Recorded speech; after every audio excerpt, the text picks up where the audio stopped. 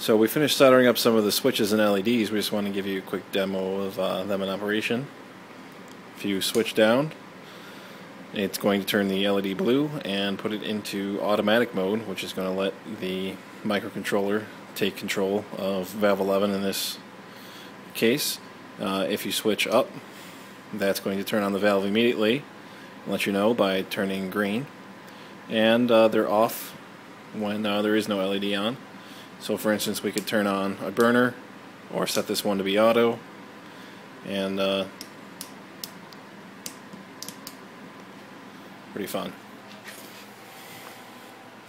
Over here you can see some of the ports. We still have a few more to put in, but this bottom row of two here is going to be the 12 valves, and above that is going to be the sensors and a USB and network port. And then we have the 3 burners and the AC outlets for pumps and other stirrers and stuff. Give you guys a quick look inside. So this is the mess of wires that we're currently trying to manage. And this is all the LED connections that will be the status indicators. Those are going to get wired up shortly.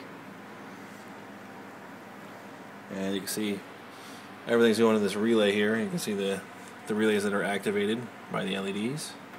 Some of the wiring.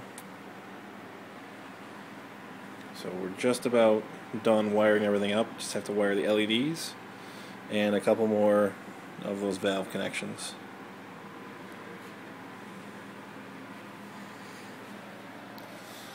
This is the on and stop button over here.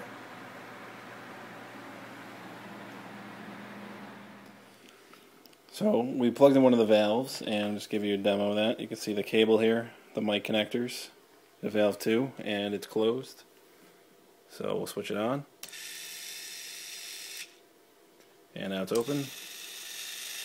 Back closed. This is a little sub-control box off of the main control, and this controls the burners. So these are little microcontrollers made by Honeywell that actually control lighting the pilot lights, making sure they're lit, and control the burner valves. You can see the spark plug wires because that's what they use to spark the pilot light. And these are all connected in here to the same type of connectors.